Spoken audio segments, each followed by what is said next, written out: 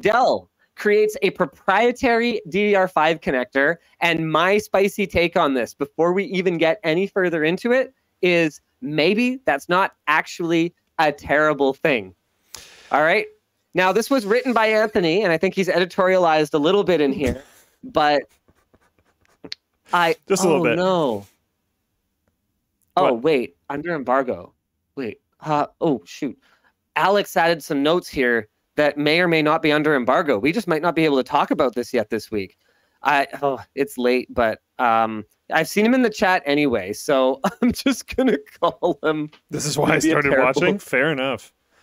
Terrible boss. Enough. Oh, okay, this is why I started watching. Oh, okay. Hi, Mr. Clark. Yes? So am I allowed to say the things you said or no? Yes, I've taken everything that's in there, and like the stuff that I can't say is not in there. Okay, cool. So it's sanitized. Yeah. Okay, thank you. Sweet. A lot more. Okay, cool. I'm excited. Okay, thanks. Okay, bye. Okay. Love that guy. Okay, so we're allowed to say everything that's in here. Dell, a company once famous for its proprietary components, has once again created a novel way to do something nobody was asking for. A proprietary DDR5 module, writes Anthony Young. The module, do you want to bring up a picture, Luke? Called Sure. Compression Attached Memory Module, or CAM, is described as a compact way to replace two separate SODIMM modules with a single one, which honestly sounds kind of cool, doesn't it? Yeah, absolutely. Each module is split into two separate zones of 8 chips each. So it's basically like taking two SODIMMs and gluing them together. And according to Dell's marketing, the machine that they're going to debut on, the Precision 7670, will be able to support up to 128 gigs of memory as a result. That's pretty freaking incredible. Dell claims that CAM allows them to provide memory upgrades and higher capacities without the need to solder the chips to the main board, which would prevent any upgrades at all. Unfortunately, it is not known at this time, prospective buyers, whether CAM will be an open standard, because if it's not, then yes, you could upgrade, but you would be beholden to Dell. Here we go. There's a good look at it. So the idea is to save the profile, right? So you can still make super thin machines, but not solder the RAM. Yeah. So to be fair to Dell, the Precision 7670 is supposed to be an absolute beast with an Alder Lake HX CPU and either Arc Pro or RTX A5000 GPUs. So they're going to cost a small fortune, and there probably isn't a lot of internal space remaining for expansion slots. But there's a twist on this. Dell's also got a proprietary graphics connector based on MXM called Dell Graphics Form Factor, which first debuted on the Area 51M. So there's a recent precedent for Dell going down this path. So Luke, what's your initial sort of reaction? Our discussion question is this like one of those monkey paw situations, right? Where you've been asking for upgradable laptops and you end up with like this cursed solution where it's upgradable, but it's proprietary. I don't think we know that it's a cursed solution yet, because where's the notes on this? Was this taken out of the notes? This is something that I'm concerned about.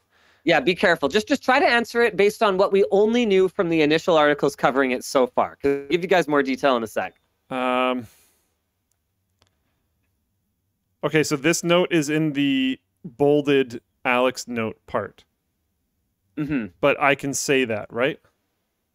Yeah. I can say things that are in the bolded Alex note? I wanted your spicy take right out of the gate on like a proprietary memory module. But the problem is, there's important things in the Alex note about that. Yeah, but you didn't know that yet. Ignore that. Pretend it doesn't exist. Look, I'm going to make life really easy for you, and I'm going to remove it. So the initial reporting on this was just what's up here. If I only read the initial reporting, which I don't, which based on the additional reporting is not fair or accurate, in my opinion. Oh my God, Luke! Come on, man. Then I would say that it's bad. I don't want proprietary components. I don't want to buy a laptop that has something that I can't replace unless I buy that thing. Like when it's RAM, right? Because there is stuff that's very true. Like if you look at the Hyper text link for a company that it famously overcharges for parts. There's RAM in there. It's like 16 gigs. It's like $500. Exactly. It gets really brutal, and I'm not a fan of that. But that's potentially not what we're dealing with.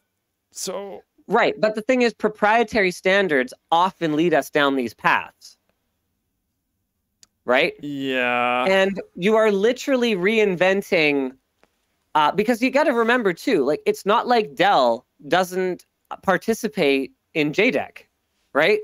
So if Dell wanted an open standard for a dual module thing for laptops, it's not like they don't have the relationships to try to create something like that the industry body standards way, right?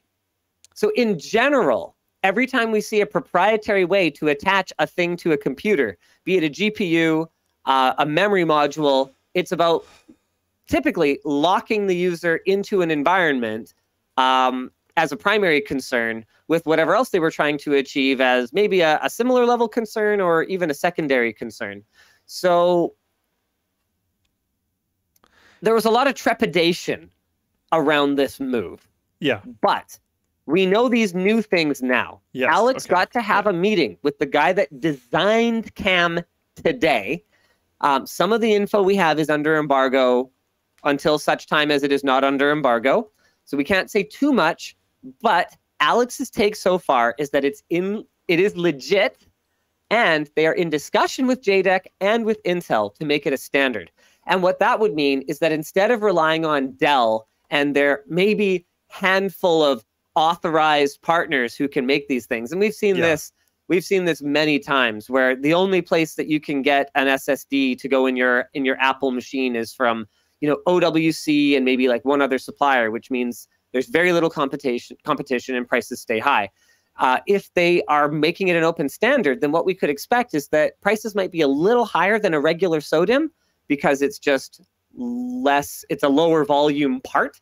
So that there's just lower demand, therefore lower production volumes, therefore higher prices.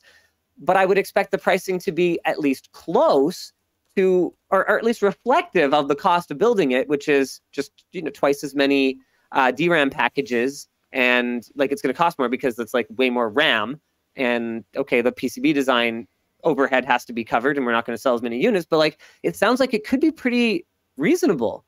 And one of the reasons that this could be a great move for the industry is that currently SODIMM is 1 to 2 generations away from not being able to support increasing memory speeds and capacity. And the connector itself adds a lot of signal interference, as well as cost and Z height, which is the thickness that it adds to the overall design. Yeah. Currently, if you have 128 gigs of SODIMM memory, 4 sticks, the speed tops out at 4,000 megatransfers per second. I mean, compare that to the leaked speeds in the article. And Dell's talking about this thing doing 128 gigs of DDR5 4800 transfer per second using this standard. Well, that's freaking awesome. Or I think this is a rumor. Yeah. Twitter user recently shared photographs. Yeah, It's rumor, a leak rumor, or rumor. whatever. Yeah, leak, rumor, who knows. That was allegedly saying that they can achieve that. So honestly, I started out kind of angry and ended up kind of jacked actually on it. Yeah, I agree. Well, when you hear like Dell proprietary thing, blah, blah, blah, the knee jerk is definitely going to be like, well, this sucks a lot. Well, yeah, they don't have a good track record for that stuff. Oh, absolutely not. Right. So it's really nice to hear that. I mean, well, hopefully this actually happens, but it's really nice to hear that they are legit in discussion with JDEC and Intel and working on making it a standard and stuff like that, so it doesn't go down that route, because it sounds like cool tech that would be nice for like a range of people to have. Absolutely. And that's actually really exciting. But yeah, when you read like the first few lines of this, it's terrifying.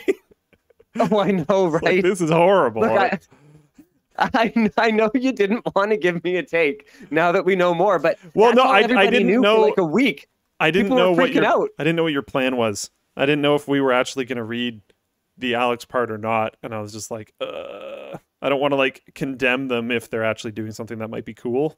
But yeah, for sure.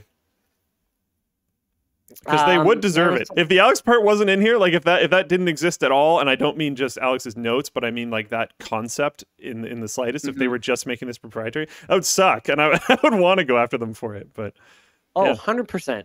Yeah. Are we ready to talk about how the GPU apocalypse? Oh, holy crap. Should we do sponsor Luke, spots? It is 8:30. I don't know how to access the merch messages dashboard. Oh, Can you send it to me? Sorry, yeah. Some of you may not have realized, but I am not actually here. Yeah.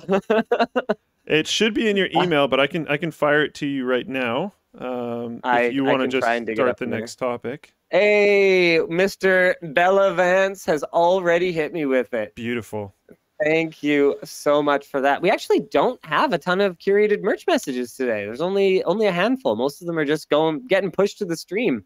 Yeah. So yeah, guys, don't forget that if you want to chat with us, super chats are really not the way to do it anymore over on YouTube. We don't really look at those anymore. I mean, I did notice that someone spent $100 to tell me that they don't like me anymore. That's a really good way. If you want to really complain about, like, if you just hate me, just go at it. But like, tell me through merch messages. Buy stuff on the store. Let her rip, yeah, merch messages are definitely better because then you like get an order. Yeah. But anyway, Greg. So I actually I have one more thing to say to Greg. Is like I don't think that I was creating division. I think the division's there, and I think the fact that there's a perceived division because of the things I was saying means that the division is just already there. If anything, I was trying to be extremely level this week. It's okay for me to not think someone is a messiah, and it's okay for you to think someone is, and like whatever, it's all good. But it is tech. That's the thing, is you got to understand that these figures, whether your name is Tim Cook or Larry Ellison or Bill Gates or whatever, like these are people who are tech. You can't say that something to do with oh man, I'm trying to think of someone who I would okay, let's say take Woz, right? Something to do with Steve Wozniak. When Steve Wozniak opens his mouth, or when Linus Torvalds opens his mouth, it's tech. Whether no matter what they're talking about, it's kind of there are celebrities, right? So we do talk about them. Yeah. Thanks for watching, and thanks to Secret Lab for sponsoring this week's clips. Secret Lab chairs are engineered to keep you comfy, and with up to 5 years of warranty and a 49-day return policy, you're covered if anything goes wrong. Head to the link in the description to get your Secret Lab chair today.